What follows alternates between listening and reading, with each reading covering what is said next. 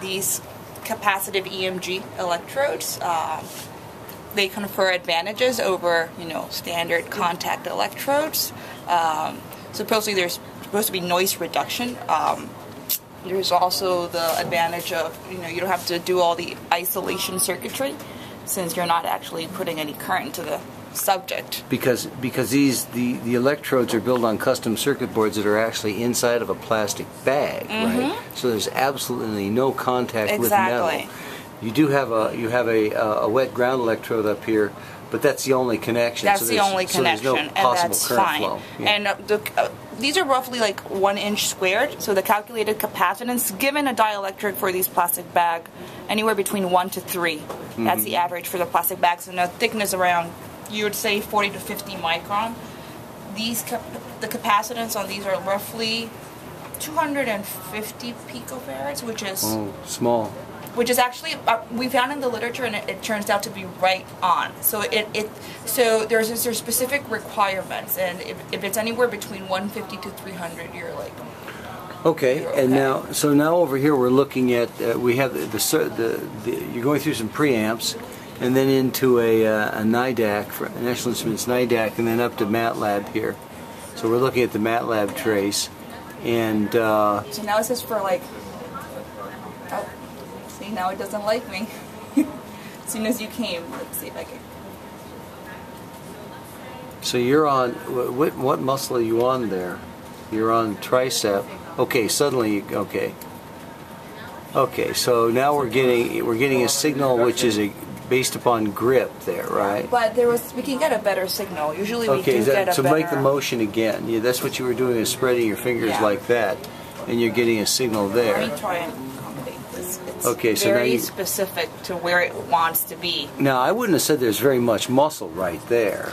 But what's really, so this is something that we found really interesting. So there's got to be a certain distance between these guys. Like if we, and this was all trial and error. Like if we have them come too close together, we see that we get lesser of a signal, right? Or sometimes more noise because we do see some kind of crosstalk between these two. Something else that we notice is that if we press too hard against, like if it's really tight, you don't get anything. Like if That's it's weird, really, isn't it? really tight. How would you make of that? What I think it's happening is I feel like maybe it's just constricting like the muscle. Like if you just you think it's a physiological effect rather than an electrical effect. Yeah. So but there is a signal there. No, but we mean in the documentation we got like specific signals for each finger, and that they're like you could get we were able to get them yesterday. So we were able to, like, for instance, one thing that was really interesting is that this finger, this middle finger, seems to, because it's, if you move it, it's not independent of the other ones, right? So if you take a look at the waveform, it has 2 peaks. So it seems to be like probably like an overlay of 2 different. Oh, so you think there's an electrical coupling between the muscles, and that's why it's not independent. It doesn't as have opposed like to a mechanical coupling. Yeah, it doesn't have like 1 peak alone. It has like 2 peaks. Okay. So we were able to test all the fingers except for this one. But let's see if we can get like a nicer waveform output. Yeah. Let me. Right. Okay. So, did you want to talk a little bit about analysis? Well, on the MATLAB side.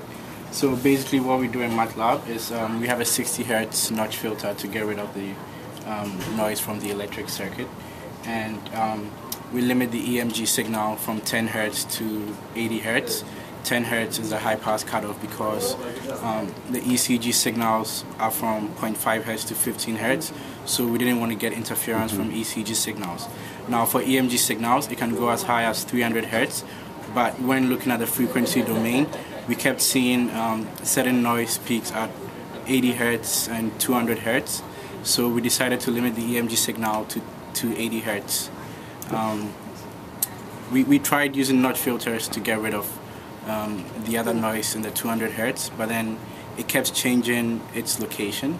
So we have a better signal now. Okay, so now what are you doing? You're flexing your fingers. My whole hand. You're holding this whole hand, and you're getting a really good response there. Yeah. Can you do one finger now? Let me try to do my index finger. Index finger. Okay, index that's finger. index finger. Thumb. Give me this. Some different thing. pinky. Pinky is much different. When I tried doing the middle one, that was hard. See the two peaks? You get like two. You haven't had practice? Never mind. I know, right? But then that's for the middle. That's what we see that response for like the middle finger. Those two peaks separated by roughly the same distance. So we do have that as part of it. Okay, so do the whole hand again. There's a whole hand. Okay. Yeah, so after the notch filter comes the low pass filtering and high pass filtering, and we save the last 400 milliseconds of the 1 second buffer, and we append it to the current buffer, so when we filter, the transients would be out of the screen, so we get a more continuous waveform. Okay. Have you done any work with recognition yet of trying to identify? Right. You can show him the GUI. Why don't we show him the GUI? Yeah. So we tried it with the pinky and thumb finger, but there is some confusion out there, and we are not able to completely differentiate. Like when we have pinky is constant, but when we move thumb, still we can see the pinky. So there's some kind of crosstalk again there. You were doing a neural network, right, Roland? Yeah. So I'm just gonna run it. what's the input to the neural net? Right. So the neural network, we first had to train the network. It's a simple probabilistic neural network in MATLAB. It has 2 layers. The second layer has some bias. So basically, we had to get training set data for each finger. We got 5 signals for each finger except the ring finger, because it's hard to move the ring finger, so we just ignored it. So basically, we trained a neural network, and we kept experimenting with the spread. So the spread basically sets the bias in the second layer, and it wasn't working. But if it worked, it would change color. The button on each finger would change color depending on which finger you moved. Okay, so that's work to be done yet. Yeah. So you can try moving. So we have so currently we have like 2 electrodes as a differential. So I think if we have like multiple electrodes, we'll be able to differentiate the fingers more efficiently. The problem that we saw was the crosstalk. So we initially had another set, which is right over there. And the problem we were seeing is that these signals were definitely coupled, so one of them was following the other one. So at that point, we decided to just get rid of that. Okay. So, I mean, all the wiring and this kind of a bird's nest over here is not going to alleviate that. It's not going to help alleviate that. So one thing to consider would be, well, of course, would be having them done like on the actual PCBs, but also making them wireless would be another thing to consider. Because unless we can get like more data off other points, it's going to be really hard to be able to like distinguish one specific finger from the other. Okay.